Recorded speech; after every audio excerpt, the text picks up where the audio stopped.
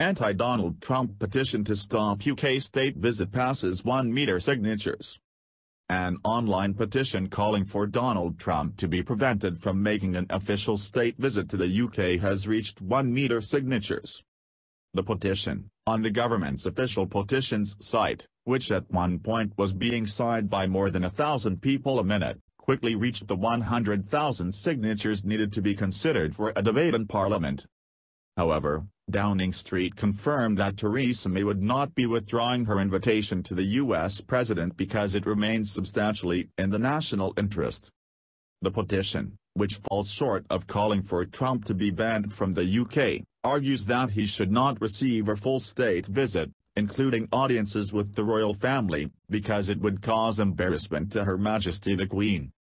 The petition's creators said, Donald Trump's well-documented misogyny and vulgarity disqualifies him from being received by the Queen or the Prince of Wales. Therefore, during the term of his presidency, Donald Trump should not be invited to the United Kingdom for an official state visit. As global condemnation of the ban spread, British Conservative politicians joined the Labour Party and Liberal Democrats in questioning May's decision to go ahead with the state visit, during which Trump would be courted by the government and royalty.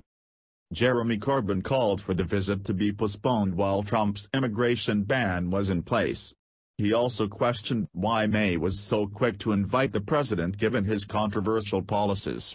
Donald Trump should not be welcomed to Britain while he abuses our shared values with his shameful Muslim ban and attacks on refugees and women's rights, the Labour leader said. Theresa May would be failing the British people if she does not postpone the state visit and condemn Trump's actions in the clearest terms. That's what Britain expects and deserves. Tim Farron, the Liberal Democrat leader, said in an interview on Sky News' Sophie Ridge on Sunday that the invitation should be withdrawn and should never have been made.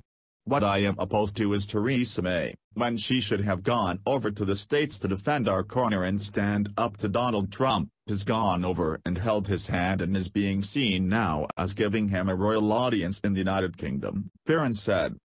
She should be standing up for British people and British interests, not going over there and tickling his tummy. Ruth Davidson, the leader of the Conservative Party in Scotland, released a statement saying state visits were designed to celebrate and entrench the friendships and shared values between countries. Trump, she said, should not be welcomed to Britain while a cruel and divisive policy which discriminates against citizens of the host nation is in place. Writing in The Guardian, the Tory MP Sarah Wollaston said that while the state visit would be likely to go ahead, how it was done would provide an important symbol. She argued that Westminster Hall ought to be reserved for leaders who had made a lasting and positive difference to the world. That does not include Mr. Trump. No doubt there will be those who wish to fawn over him, but that must not be from the steps of our nation's greatest hall, she said. Parliament has already held a debate about Trump following a public petition about whether to ban the Republican presidential frontrunner from entering the UK after he originally floated the idea of banning Muslims from America. MPs described him as a fool, a buffoon and a watsik in the lengthy parliamentary debate in January last year. Last year's petition calling for a second EU referendum following the vote for Brexit was the largest parliamentary petition on record. It was signed by more than 4 million people. In addition to the anti-Trump petition, campaigners from groups including Stand Up to Racism are planning to organize the biggest demonstration ever to coincide with the U.S. president's visit. On a Facebook event page, organizers said, the invitation to Donald Trump for a state visit will be opposed by millions in Britain.